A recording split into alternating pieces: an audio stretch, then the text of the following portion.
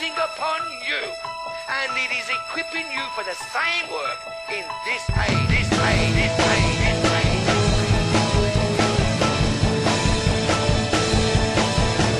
There was always an eternal flame burning inside the temple.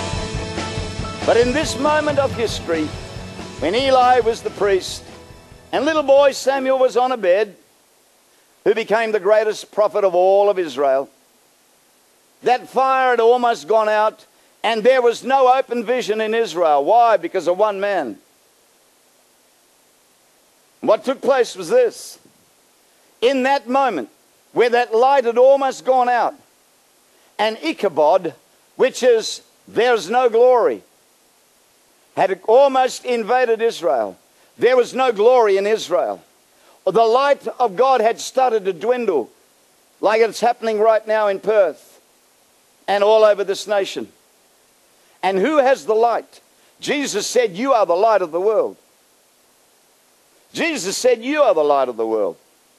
But in that temple was a light. In that temple was fire.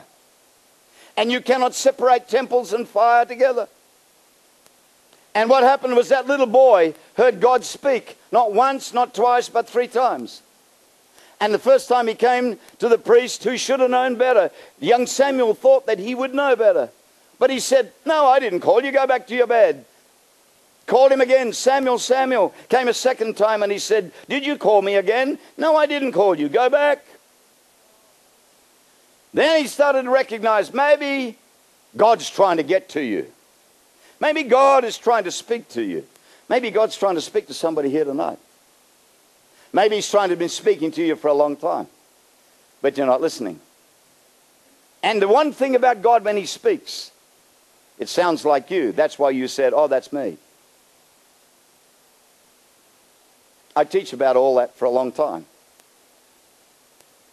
What happens is when God comes to speak, he sounds just like you. And you miss it many times. I've missed it many times. I remember walking into a restaurant in India, in Bangalore, in India. I'd done a big crusade up north. I'd come down to Bangalore to do another crusade in a church. And the old pastor said, let me take you now to a great Chinese restaurant. And I said, no. We want to take you to the Bangalore 5-star hotel. I'm not sure what it was called. I think it was called the Oberoi. Have you ever been there? He said, no, I don't go to 5-star hotels. I said, I'm paying the bill, not you. Because it's the cleanest place to eat and the safest. I've been going to India since 1981. So I know what it's like. As we walked in, because I gave in to him, I had my wife there, my son there, I had one of my intercessors there. As I walked into the restaurant, up the steps, I heard the voice of the Lord say, son, don't eat. The food is cankered. This food will make you sick. And the old man said, now come on, you got to eat. Ellie said, all I'll have is rice. My wife said, all I'll have is rice. I said, yeah, I'll have rice and a little curry. While I'm eating the curry, I'm thinking, I'm disobedient. My son ate a little curry, a little rice. He kept saying, have more, have more. We said, no, just a little rice. I'm eating curry, and I'm thinking, oh, God, forgive me. Have you ever done that? Yep. Oh, God, forgive me. Oh, God, why did I try and get my hair colored? Oh.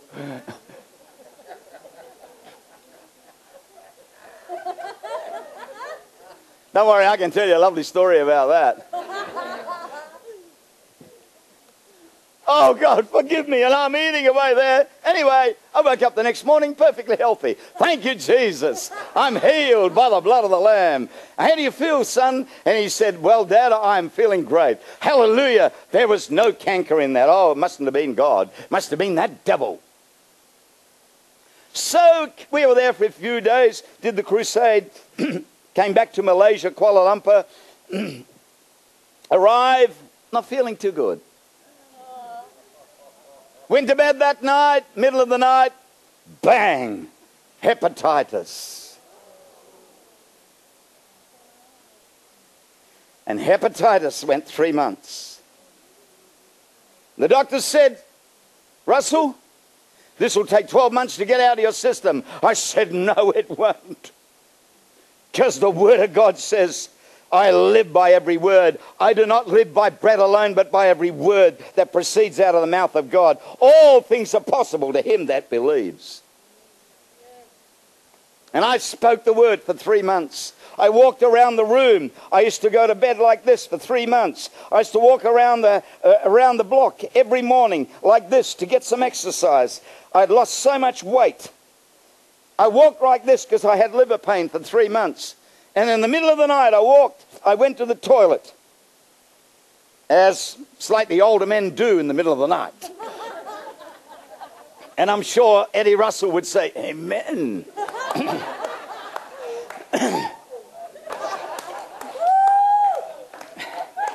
So, I got back into bed.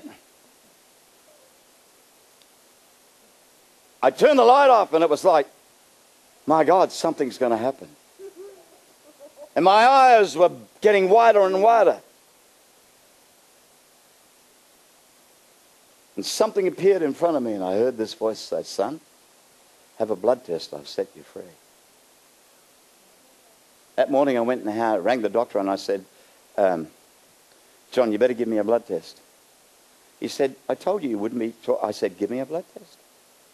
He said, all right, come pick up the script and go around the corner and have a blood test. Had a blood test. A day later he rang me and said, I don't know, what have you done? What have you done? What have you done? I said, you know who I am. I do a strange thing called pray to Jesus. A week later, I'm sitting in an aircraft and I'm heading off to Pakistan for 4 weeks of intensive ministry. Because God set me free. Amen. See, my God is a consuming fire. Our God is a consuming fire. And here the Bible says the mountain quaked. And the smoke descended. And it ascended like the smoke of a furnace. Fire is symbolic of his jealousy. The Bible says in Deuteronomy 4:24, for the Lord your God is a consuming fire.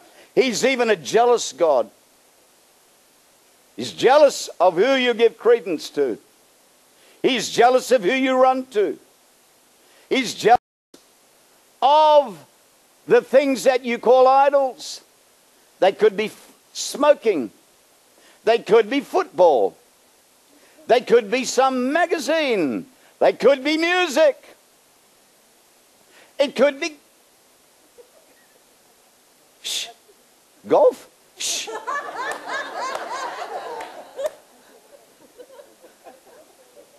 I'll pray with you later.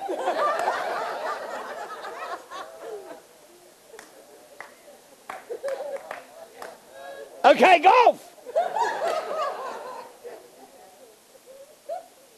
But he's a jealous God. Because he's a consuming fire.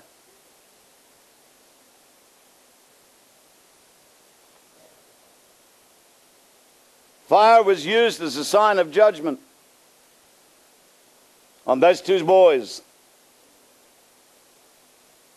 You see, if they had read Hebrews 10:31, which they couldn't have done then,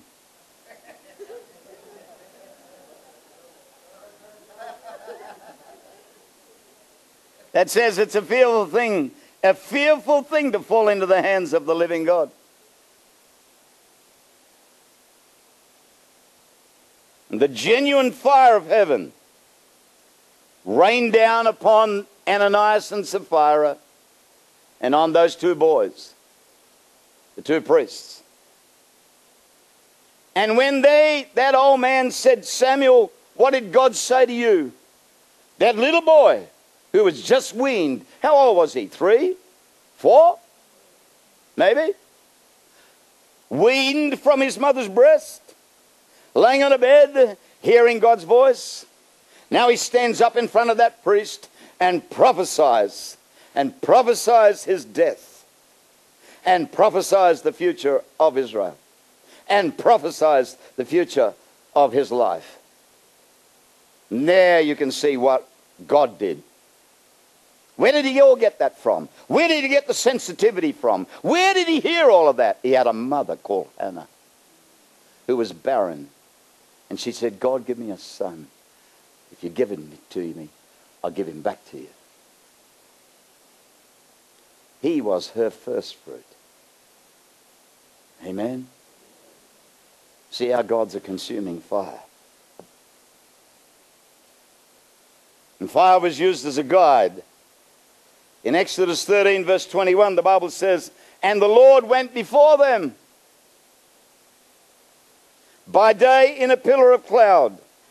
Why? The desert sun can burn. And I've been there. And by night in a pillar of fire. Can you imagine? 2 million people, 3 million people maybe. And at night time there is a pillar of fire. A fire that covers 2 to 3 million people. Can you imagine the extent of it? Can you imagine them looking at that cloud by day and that fire by night and still sinning? And still speaking against the leaders? And for 40 years that pillar was there. God was in that. God was in that pillar by night and by day. And he still spoke those words.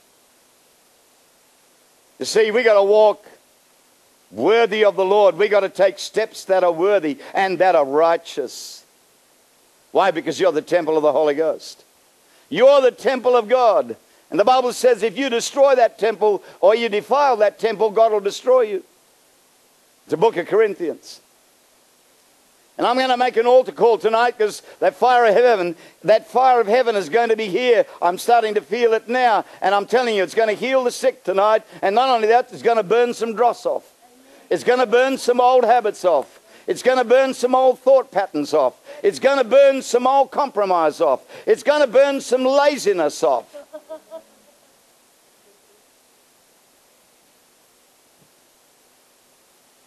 You see, what happens is this.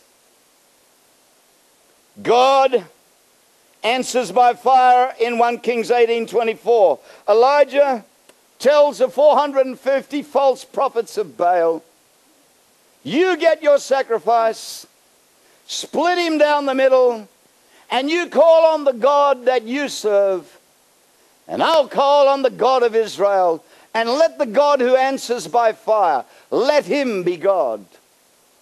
And all day they cut themselves and they called on their God. And Elijah stood there and read the morning newspaper. He relaxed. He ate lunch. And all day they were still cutting themselves and calling on their God. And nothing happened. And then at the evening sacrifice. The morning sacrifice is at 9 o'clock in the morning. The evening sacrifice is at 3 o'clock in the afternoon.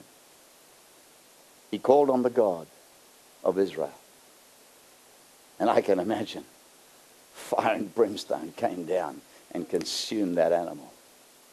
Because the God who answers by fire, let him be God. Let him be God of your life tonight.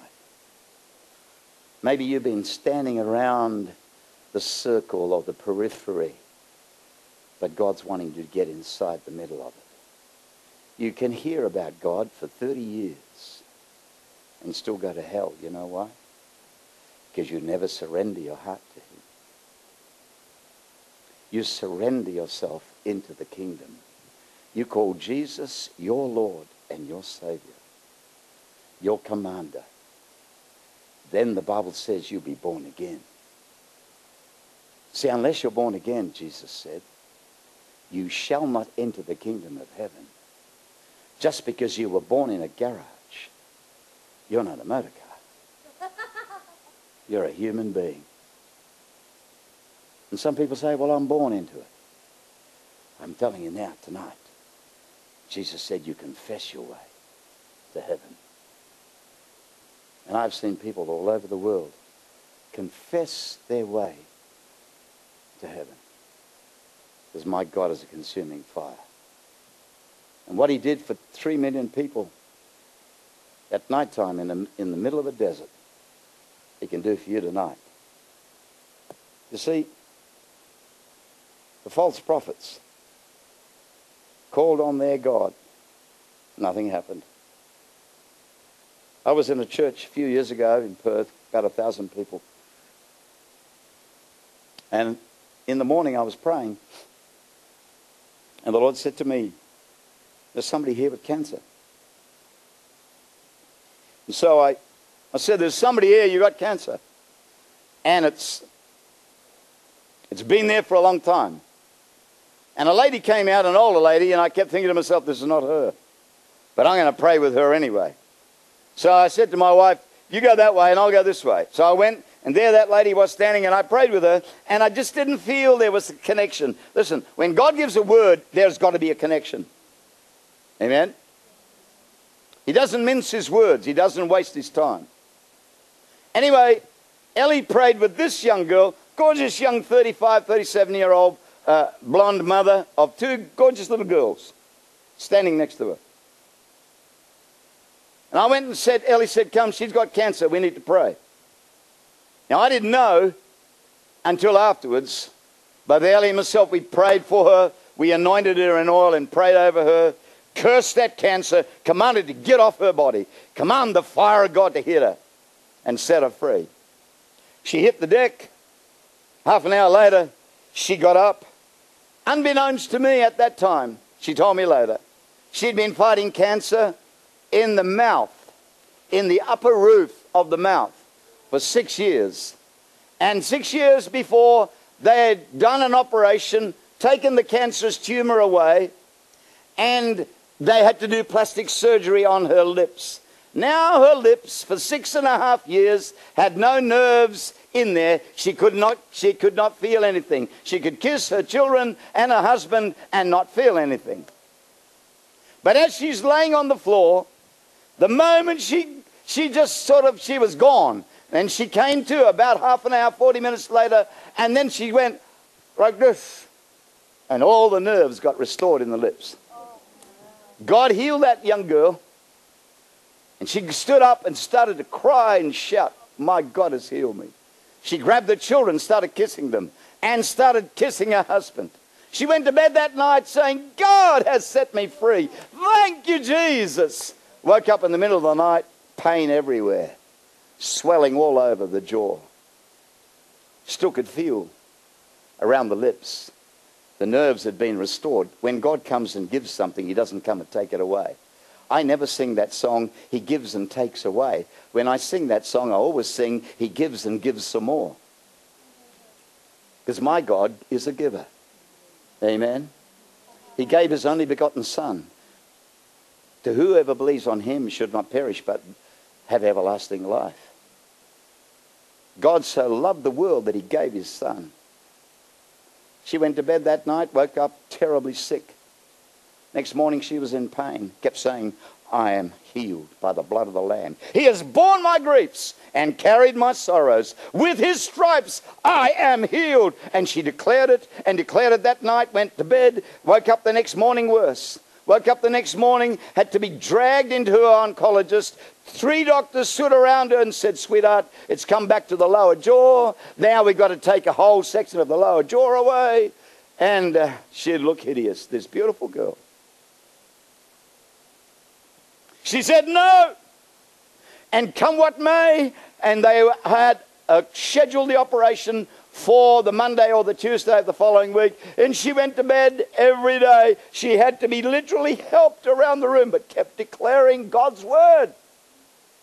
Because man will not live by bread alone, but by every word that proceeds out of the mouth of God. You got a problem? Speak God's word over your body. Speak it over your mind. Speak it over your life. Speak it over your future. Speak it over your children. Speak it over your husband. Speak it over your wife.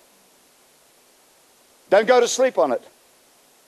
And don't rely on somebody else to read it to you. You read it and then declare it. Because he's the high priest of our confession. She went to bed on Saturday night declaring, you're going to have to carry me to church tomorrow morning, but my God, I'm going. She woke up at 5 o'clock in the morning. I've got to make a cup of tea. She got out of bed, went and made a cup of tea, instead went, oh, it's all gone. It's vanished. Ran into the bathroom screaming, I'm healed. Went to church that morning and got up and said, my God has healed me. All pain's gone. You see, fire can burn away the dross. And it can burn off something in you tonight. You have no idea what God can do, because he's a consuming fire. I've got to bring this to a close quickly. Moses was commissioned by God to go to Pharaoh and set 2 to 3 million people free. They'd been racked in bondage and incarcerated in terrible jails and a life that was leading them to death. And God came as he walked by a bush and consumed that bush, and it didn't die. He burned in that bush, and out of that bush, God spoke to him and commissioned him. The Bible says in Jeremiah, in chapter 20, verse 9, but his word was in my heart. He said, but his word was in my mouth, as a burning fire shut up in my bones. His word was in my mouth, as a burning fire shut up in my bones. It was in my bones. No matter where I walked, I could feel this fire, because out it came out of the word. Out of his word. You see, David said this in Psalm 39 verse 3. My heart is hot within me. While I mused, while I spoke, the fire burned. While I kept musing, while I kept thinking, while I kept speaking, while I kept muttering the word of the living God, the fire was burning in my belly. That's why we need the word. That's why we need him. Amen. The Bible says in Hebrews 1, 6-7, it says, and of the angels he said, who makes his angels spirits and his ministers a flame of fire. And don't ever think, because a man or a woman comes to speak here, that's the minister. You're a minister. So are you. You have a spirit and a gift of reconciliation, because Christ in you is the hope of glory. Amen. We're all ministers. We're all kings and priests before our God. That's how God created us. So, Daniel, Shadrach, Meshach, and Abednego knew exactly what fire was all about. Book of Zechariah, chapter 2, verse 5 says, fire was around about Jerusalem.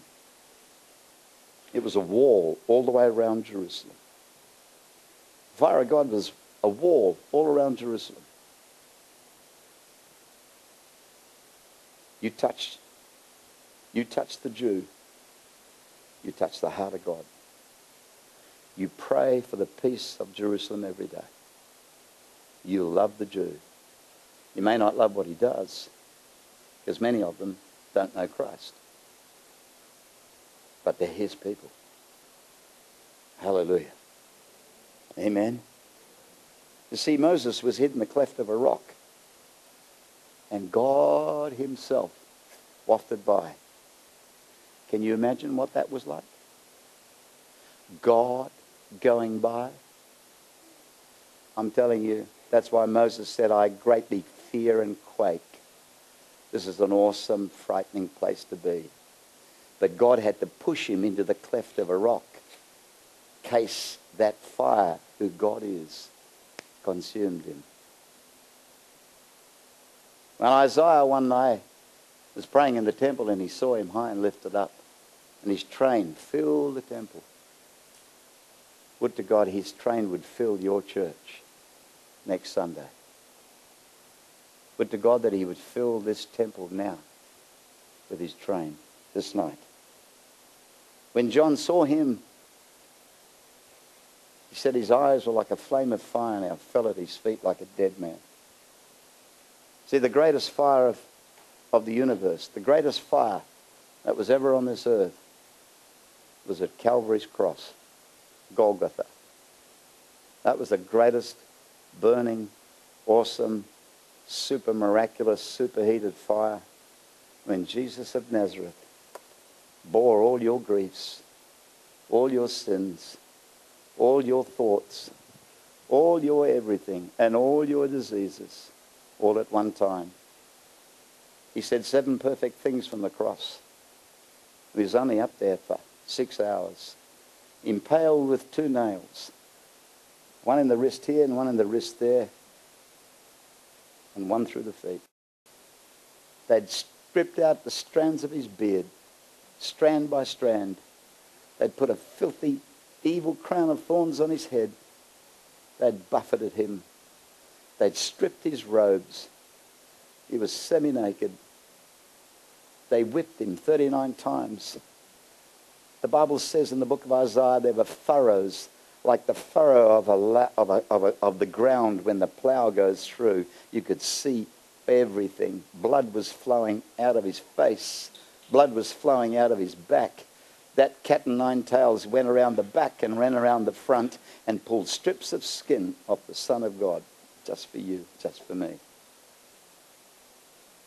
What he did, what he went through.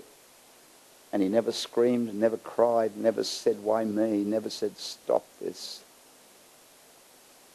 Because he thought of you and he thought of me at that very second, at that moment of 6 hours of untold agony for the sins of mankind. He bore our griefs and carried our sorrows. The Bible says, with his stripes, we are healed. And the Bible says, the last thing now, keyboard please, my dear friend. Are you that up there? Where is he?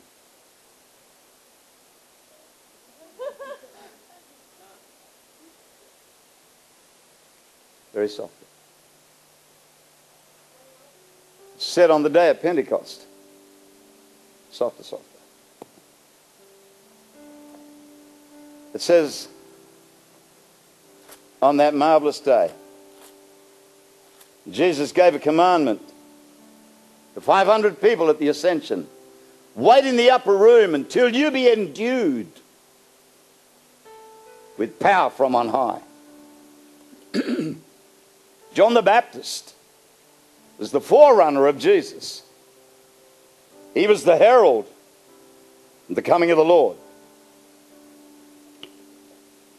You see there, he said, I indeed baptize you in water unto repentance. But there's one coming after me who's mightier than I am.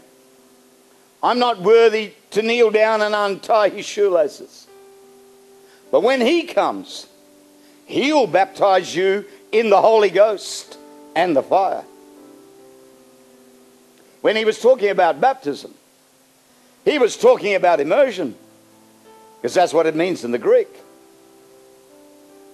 He will immerse you. I grab you and immerse you in water. This is nothing in comparison to what he'll immerse you in.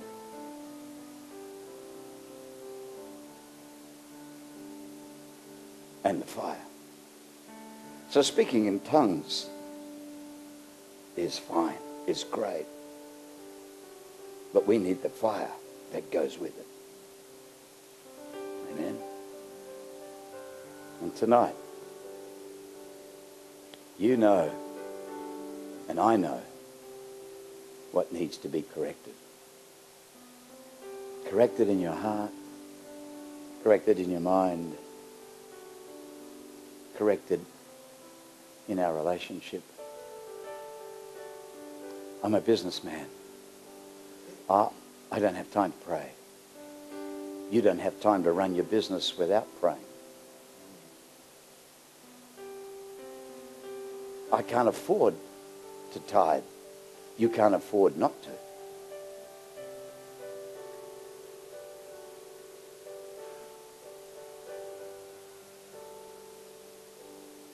You see, God wants to correct us. He wants us to put him first.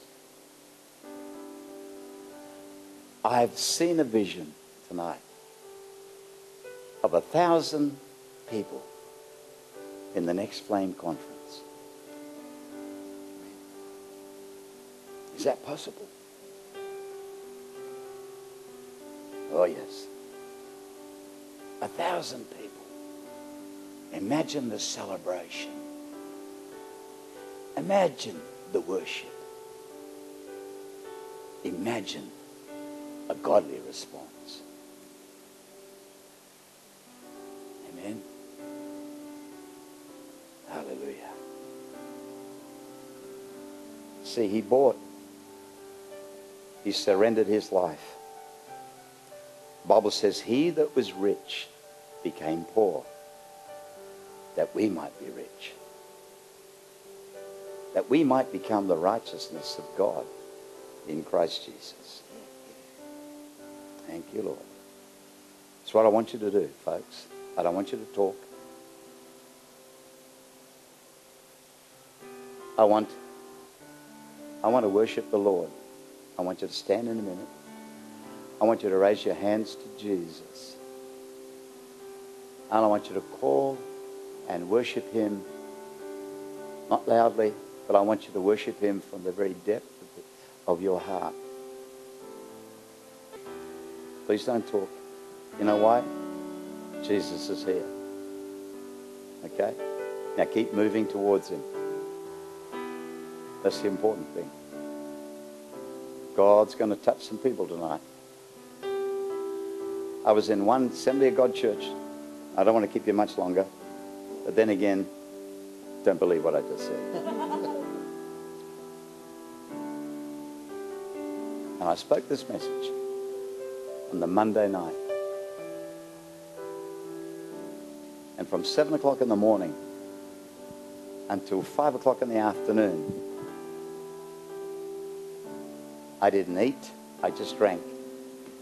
But all I prayed was this: my God, bring fire tonight. Let your awesome, holy fire fall in this congregation tonight. I got up to preach, and in 10 minutes, people were screaming in the place as the fire came before and started to touch them. You see, when we get ready, who knows what he can do? We give him permission. Take control, Jesus. Amen. So as we worship this next chorus and we sing this consuming fire, I want you to make it your prayer. Not your next door neighbors, your prayer. And your prayer of dedication and love and mercy and grace to the God who gave his only Son, that you would have everything. And that tonight, I'm telling you now, lives are going to change tonight. And bodies are going to be healed. And people are going to be touched in a very unique way. Amen? Are you ready? Let's stand. There must be more than this. Come on, sing. Raise your hands to the Lord. Breath of God, come breathe within. There must be more than this. Spirit of God, we wait for you. Fill us anew